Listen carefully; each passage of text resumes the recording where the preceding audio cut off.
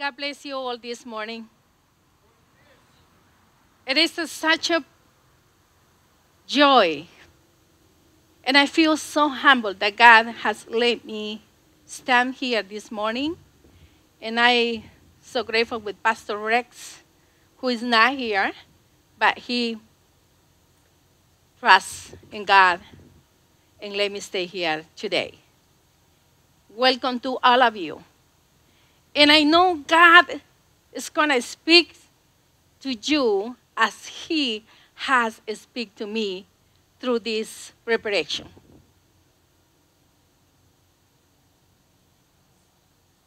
I want to invite you to open your Bible.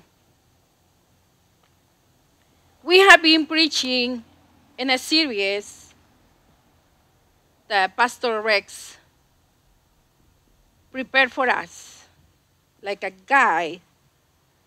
And today's message is not easy thing to do. The message for today is love one another like Jesus loves us. I want to invite you to look at the Gospel of John, chapter 13.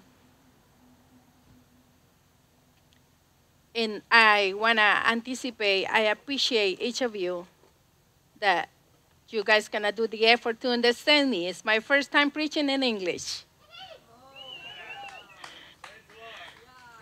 Praise the Lord. So the Word of God is saying, if you have it in your Bible or on your app, dear children, I will be with you only a little longer. And as I told the Jews, so now I'm giving you a new commandment. Love each other. Just as I have loved you, so you should love each other. It's a great message. And this opportunity, Jesus is talking to his disciples, those who walked with him for 3 years, knowing that the time it was coming. And you know, when you can imagine when when a parent or relative is about to go home with Jesus, that's the best effort to pass the wisdom. Jesus was giving them at this time to his disciples the best mentorship, the teaching, giving them a lot of those gold nuggets that we need to have them. Besides that, Jesus was revealing what is going to happen soon, like when Judas was about to betray him. And he was going to sell him for just 30 silver coins. Can you imagine one of his disciples doing that?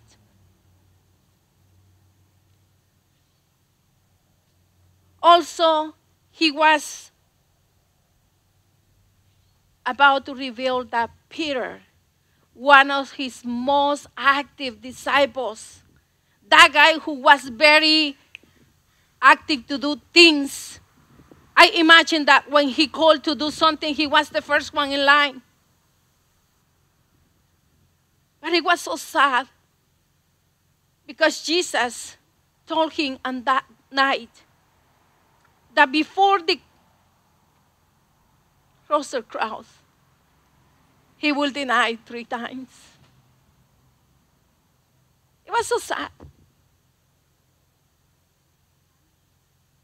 So after Jesus washed his disciples' feet,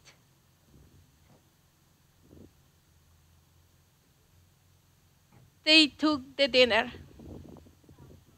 And they did have a long, long, long conversation. And we can see in the verses we just read it, they are children. I can imagine him sitting down. I know you guys have probably, some of you, a beautiful picture on the wall with the supper. It's a beautiful picture. But it wasn't that way. They didn't have a table like in the picture is. They sat down on the floor. It was very humble. But you can keep that picture just to remind you that supper. Jesus was telling them, dear children, I will be with you just a little longer. Time was short. And as I told the Jews, I am giving you a new commandment. Love each other. Let's say it together. Just as I have loved you, you should love each other. Just as he loves us, he wants us to love each other. So, this is not an option. This is not if I can, if I want, or if I feel. It's a commitment. But how Jesus loves us?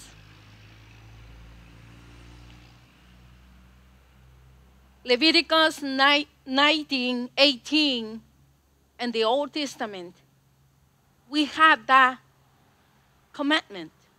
It says, do not seek revenge or bear a grudge against a fellow Israelite, but love your neighbor as yourself. I am the Lord. So that wasn't new. For the Jews, they knew that. This command was given for the Moses to pass it on to the Israelites. But for the Jews, this was not a new commandment. What was new, what Jesus said, just as I have loved you, you should love each other. That was the new commandment.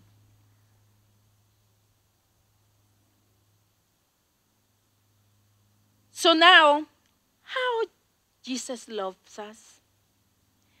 The Bible says that he came down to this earth.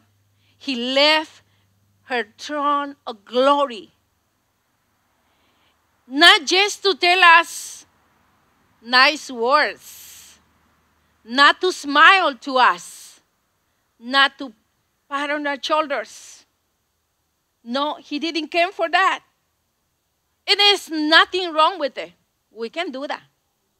We can smile. We can say good and nice words. We can pat on our friend, on our neighbor, on our brothers and sisters. There's nothing wrong with that.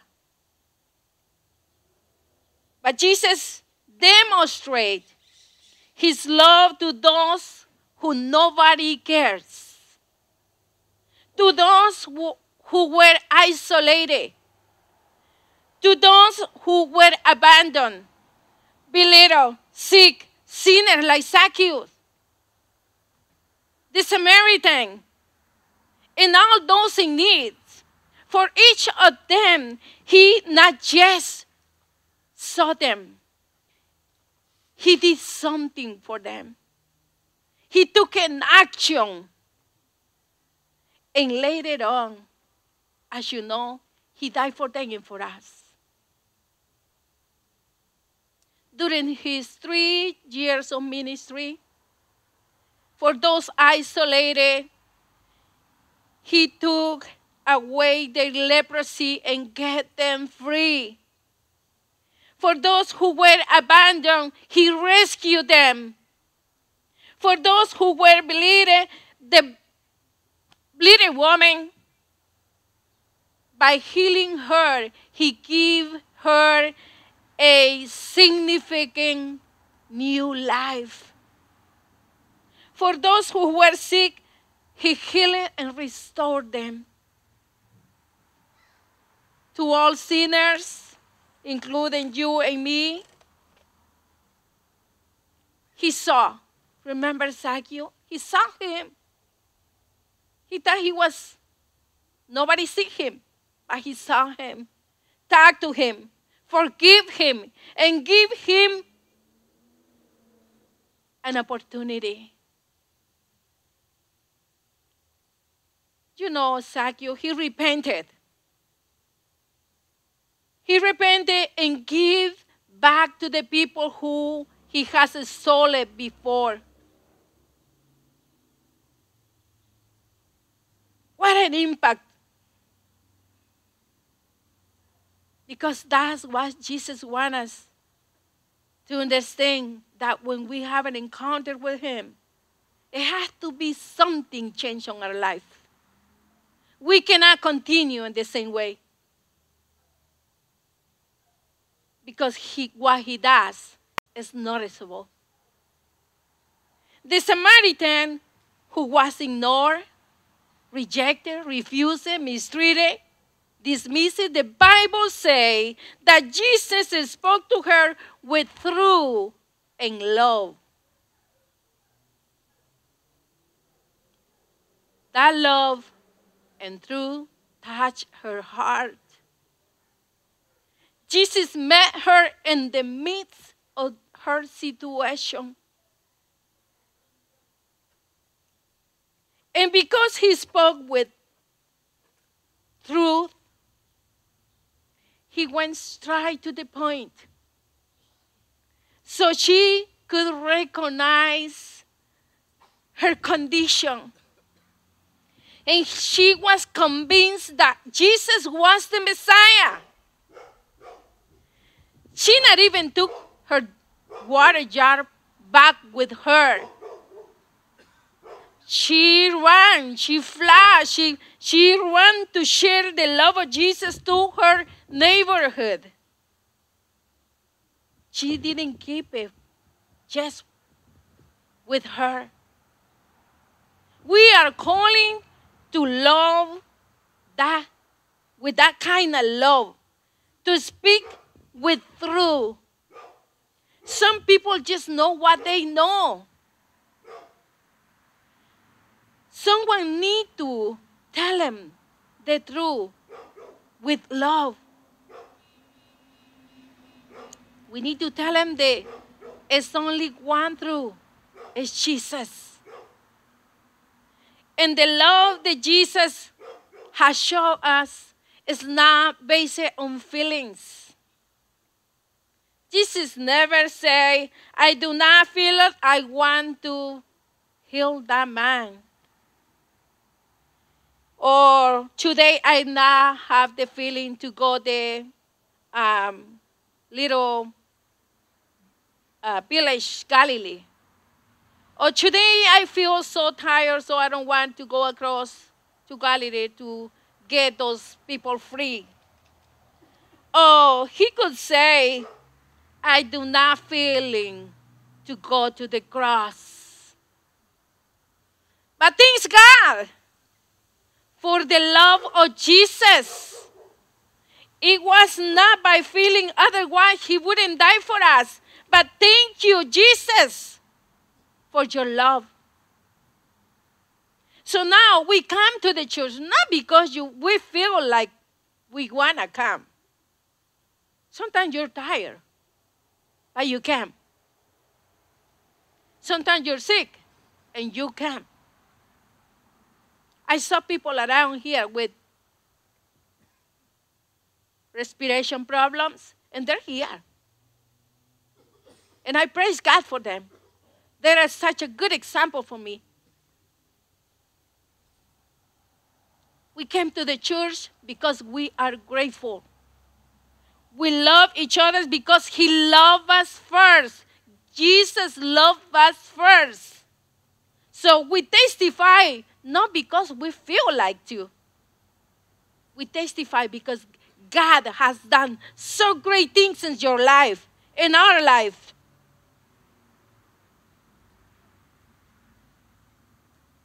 God has done great things. How we can not testify? As the Samaritan, we want others to be loved like he loves us. She went to share the gospel because she feel loved. So she want others to be loved the same, to feel the same, to experience the same love she was experiencing at that moment.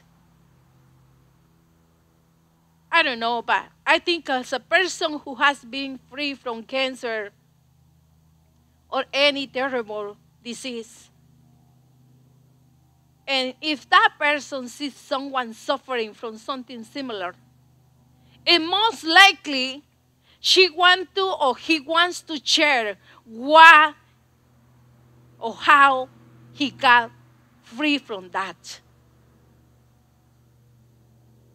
That kind of love. It will be as kind of selfish if we don't share what God has done on our life.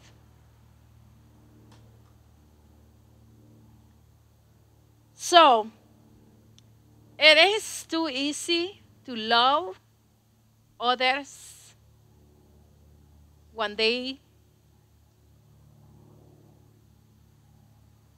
love us. But Matthew 5:44, it says, "But I say, love your enemies. Pray for those who persecute you." It's not something easy to pray, to love for those who done terrible things to us. It's easy to love the people who we like, the people who we feel good with them, when we hug them. It feels so good, isn't it? That is too easy, I would say, a piece of cake. To love who love me. But Jesus is telling us today, not only we got to love people who we like, but we have to even love our enemies and pray for them and love them as Jesus loves us. Do you know how Jesus loved his enemies? On the cross, while he was suffering, he prayed, he said, "Father, forgive them because they don't know what they're doing." And honestly, there are some people that they don't know what they're doing. They do a lot of things without knowing that they are doing wrong. They just do what they have been seeing for generations. And it's sad because sometimes they do it with devotion, sometimes better than Christians, believing that they're doing the right thing. Like Saul of Tarsus, he was persecuting the church, the Christian, and he thought he was doing for God. And it's sad to see those kind of situations.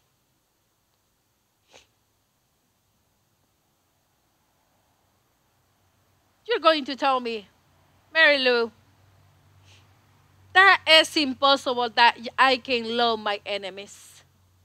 I can't do that."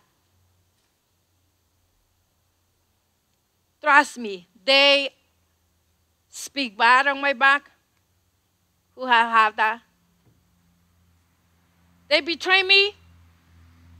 They had done so many things against me. That person took my husband. That woman did this or that. That lady didn't pay me back my money. My parents abandoned me. My mom tried to abort me when I was in her womb. My dad didn't want to recognize me. Those are hard things.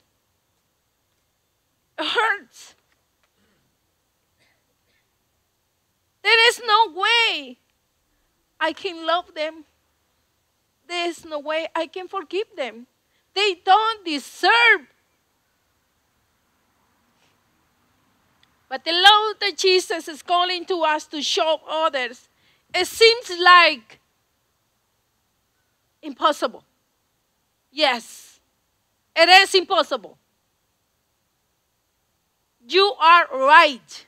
It is impossible because we cannot love others in our own strength.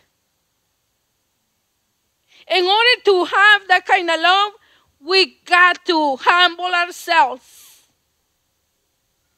and recognize that Jesus died for us. And we need to depend on the Holy Spirit who has put us out in our heart. Jesus loves. God's love in our hearts. That's the only way we can love our enemies. That's the only way that we can love each other. Saul the apostle wrote in Romans 5:8, but God showed his great love for us by sending Christ to die for us while we were still sinners. We were loved by Jesus while we were still sinners. We weren't saints. So that means that Jesus came and died for us. And that cross, when we didn't deserve, we were still sinners, liars, dishonest, thieves, adulterers. So we were going straight to the hell. But by his love, he paid the price for our punishment and set us free. How many of you are free this morning? Praise the Lord. Do you want to know how much Jesus loves you? How many of you want to know how much Jesus loves you? He loved you that much. Jesus called us to love like he loves us. Philippians chapter 2, verses 6 to 11, it says, that he was God, he did not think of equality with God as something to cling to. Instead, he gave up his divine privilege. He took the humble position of a slave, and he was born as a human being. When he appeared in human form, he humbled himself in obedience to God and died a criminal death on the cross. Therefore, God elevated him to the place of the highest honor and gave him the name above other names. That at the time Jesus, the name of Jesus, every knee should bow in heaven and on earth and under the earth.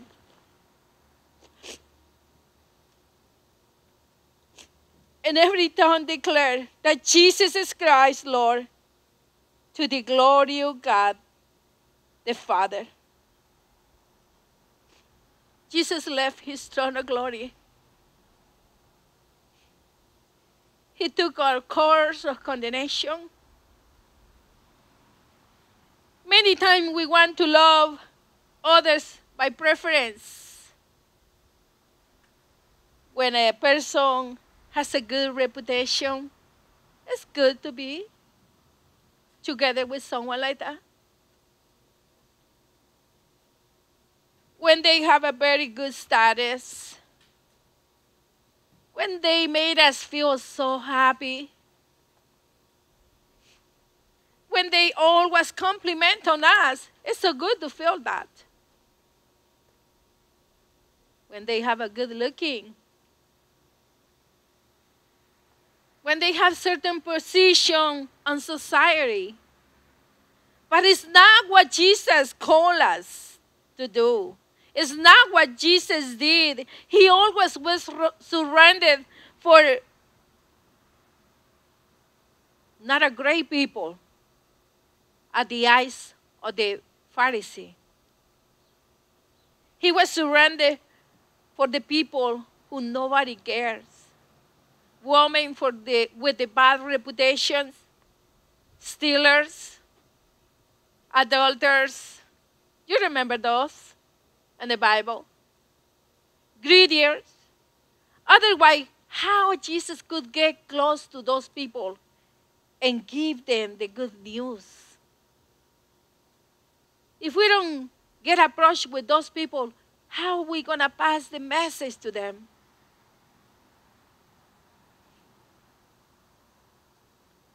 Jesus called us to help and love others when it's not convenient. By giving when it hurts.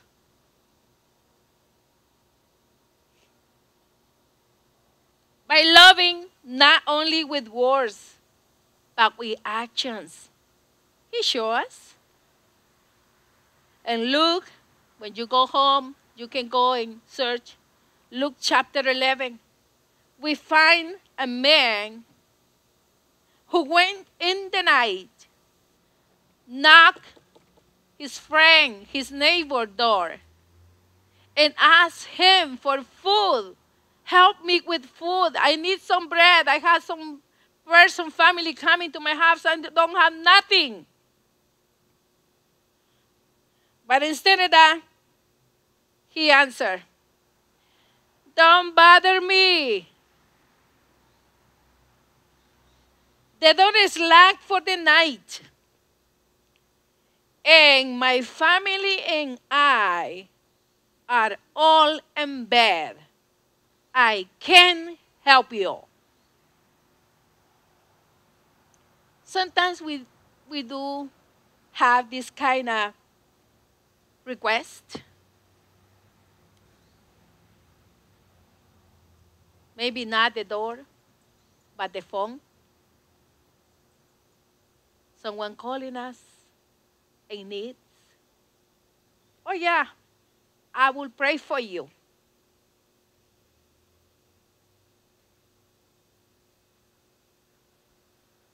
I will pray for you, knowing that person needs you. And it's nothing wrong to pray with person because God provides when we pray. But we need to take action. By humbling ourselves, that Jesus loves us first. Yes, Jesus came from heaven to the earth, leaving his position and giving his life for us. So he showed us to live our comforter and love and help others. When it's not comfort, when it's not convenient. We can do this only if we depend on the Holy Spirit and humble ourselves. And you know what? God doesn't keep anything. He always gives you back more than you give. That's why Proverbs 19:17 it says, if you help to the poor, you are lending to the Lord, and He will repay you. And He does. I want to share a testimony now. I don't want you thinking that same someplace else they preaching if you give $1, God gonna give you 10. No, I'm not preaching this. I'm not saying this for that. I'm saying this because God, He does great things.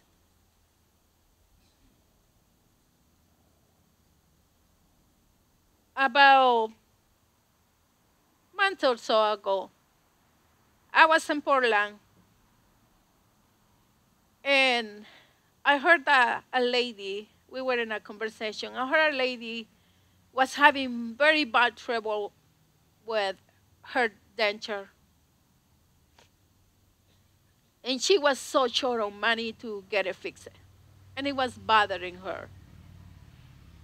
She has cancer and other kind of situations. So I was touched and tried to put it together, something on some kind of money on my wallet. I didn't have much. But with what I have, I just leave something for the gas to get back home. And I put it together and I give it to someone to send it to Mexico.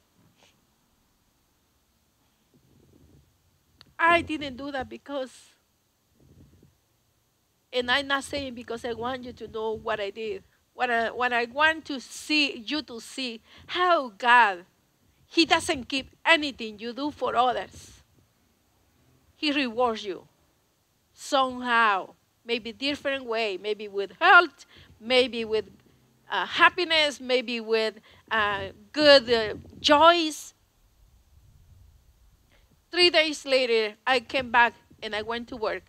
And while I was doing my chief report at the end of the day, my boss came and put on the table the double I did give it to that lady. At that moment, I say thank you to the lady. But a week later, I was thinking about that. Because that bless came from someone I was taking care and pass, and their family give us the gift. God works in different ways. So when someone in need knock our door, not just pray. It's okay to pray. But we need to do an action. Take an action. Help others. That how He will reward us here. But in the eternity, it will be more joyful.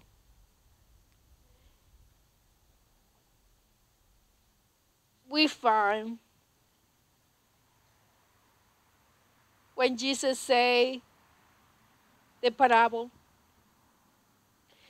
and the king will say, I told you the truth when you did it to me. I'm sorry, I'm reading after. We can find in Matthew 24:35. For I was hungry and you fed me. I was thirsty and you gave me a drink. I was a stranger and you invited me into your home.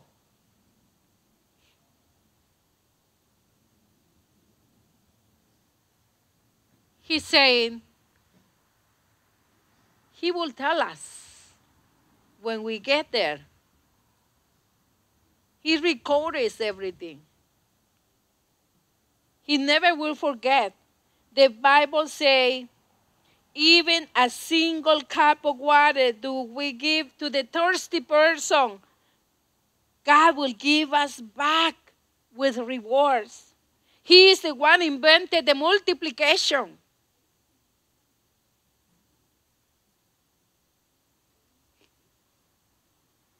And he will reward us. It will say, and the king will say, I tell you the truth, when you did it to one of the least of these, my brothers and sisters, you were doing it to me.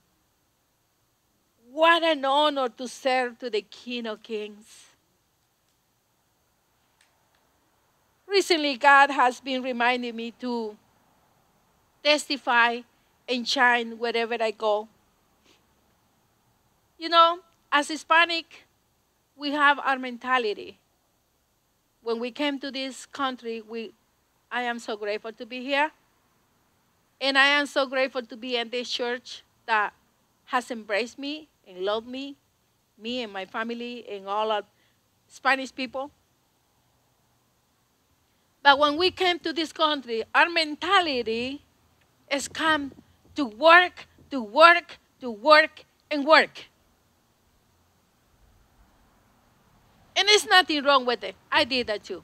I worked 18 hours a day 20 years ago. But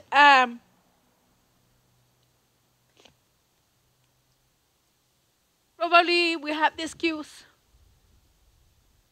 I don't have time to go and look for the people in need, to love others, or pass the message because I'm working too much.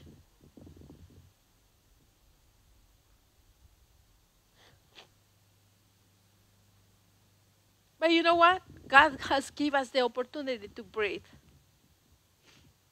And the Bible says, everything who can breathe, praise the Lord.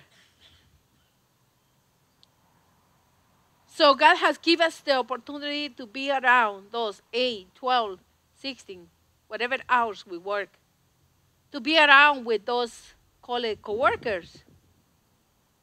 And in that time, we can pass the message. We can testify. We can tell her how great things has done it in our life.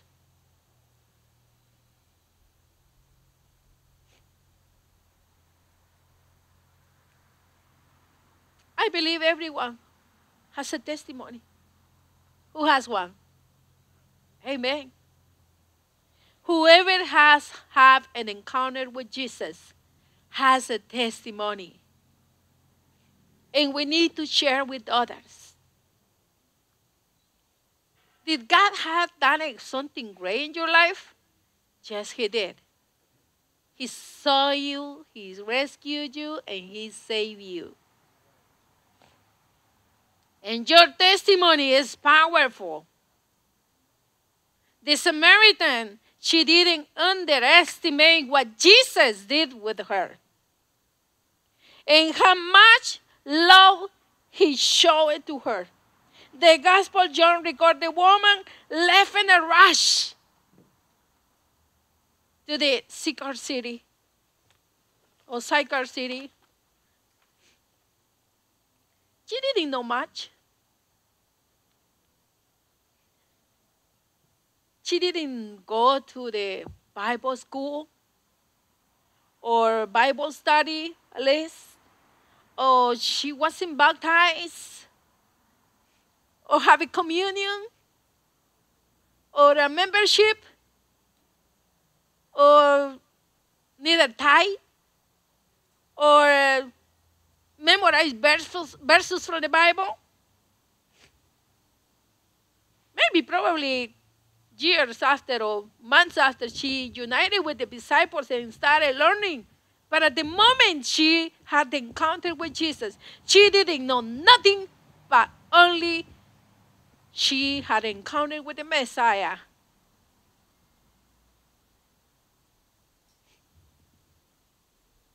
And she didn't understand.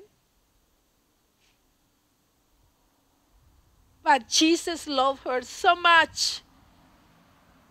She didn't reject her. He didn't reject her or mistreat her. Instead, he told her the truth and offered her the living water that never ends, the water for the eternity. Many of us, we cannot keep saying that I don't know enough from the Bible because the Samaritan, she didn't know much. She didn't know nothing about the Bible or the scriptures or the Old Testament, or she didn't know. She has some ideas that when we should adore God, where we can worship God. She has an ideas. But she knew that she has an encounter with the Messiah. I don't know how to speak, we say sometimes. The Holy Spirit will guide you and will speak through you, through us. Or we can say, the people won't listen to me. You know God? God will unplug the ear from the deaf people, and they will hear the gospel. We need to have what this woman has after their encounter with Jesus. She desired that everyone who knew can get to be loved by Jesus. How excited. I think she ran and she was willing to see everyone who she knows because she wanted to share.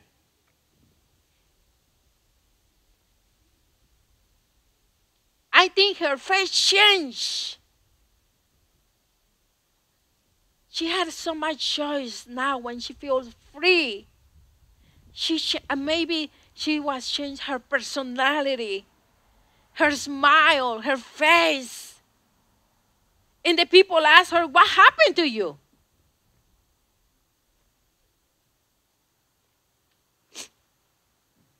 She was being transformed, and it was noticeable. People noticed it. You know, our face reflects how we are. Our words reflect, it say what we have inside here. So this woman, I think she was shining. She was shining. She was excited. She was convinced. She was happy. She wanted church. I think she wanted a scream that everybody could hear it. People asking, what happened to you? People will start asking you, what has happened to you? I feel so good when sometimes at 6 in the morning I show up at work and my coworkers say, what happened to you? Why you are so peachy? I didn't know what that word was. I imagine myself like a peach. And then one day I asked, what does that mean? He said, you always come happy and smiling. And it's good, you know, because Jesus loves me, and God, even in the midst of the situation, He is with me. I'm not alone. You are not alone. You know, sometimes I feel like I still think, and I feel like you, that I didn't deserve that Jesus saw me, rescue me, forgive me, save me, transform me. And now He's using me as a vessel to love others. It's not because me, it's by the grace of God and the mercies of God for what Jesus did on the cross. For all of you who have received Jesus Christ in your heart already, but you not even remember when that happened, how that happened, how you feel that day. How was the moment? What experience did you have? Today, as the Samaritan has the encounter with Jesus and her heart was pumping. And she was rejoicing, and she went and shared to others. Jesus is here at the well today, and he is giving the living water still now. You can have an encounter with him, and he will love you and restore you. For those who haven't had Jesus on your life, today he is knocking at the door of your heart. Open your life. He loves you. He wants to fulfill you with the living water that never ends. Is anyone here today who want to take advantage of the keys of salvation? I want to see your hands up. I want to pray for you. Or anyone online who needs to be loved and decide to let Jesus in your heart and your life. Let me pray for you. Anyone here? Anyone who don't remember when you received Jesus Christ and you forgot that moment? You forgot that excitement, that experience that make you cry, that make you feel different. You can come together with Jesus. He is in the world right now. He want to fill you with the living water, and you can start a new life today. I want to pray for you.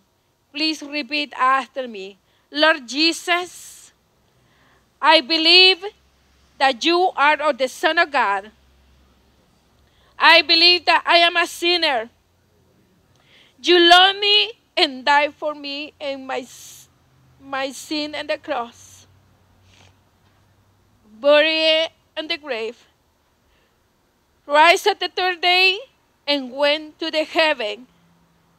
And now you are sitting at the right side of the Father. I receive you in my life. I repented for my sins. I am so sorry for the all things are done. Please forgive me. I want to have a new life to love you and love others. For those who are recommitting with God, Heavenly Father, please forgive me for all my trespassing today. I want to start a new life with you. I want to love you and love others. You love the Samaritan and me. In the name of Jesus, I pray. Amen. I want you to, if you did the decision to come here with Sister Diane, she's going to be there. We want to know that you want to walk with God. And we want to help you to walk and do the next step. So please visit at the center, Welcome Center. She will help you. And for those who has a need, don't hesitate. The brothers and sisters team will be here praying for you. I want you to stand up and open your hands. May the Lord bless you and protect you. May the Lord smile on you and be gracious to you. May the Lord show you his favor and give you his peace. You are dismissed. Blessings. Hey guys, thank you so much for tuning in to today's teaching at Pursuit Church. We pray that the teaching today will encourage your faith in Jesus Christ, to draw you closer to Him, and give you a better understanding of His Word. If there's a way that we can minister to you, pray for you, or encourage you in your faith, please reach out to us on our website, pursuitnazarene.org, and click on Connection Card. Also, you can share this video with others and encourage them. Thank you, and we'll see you next time.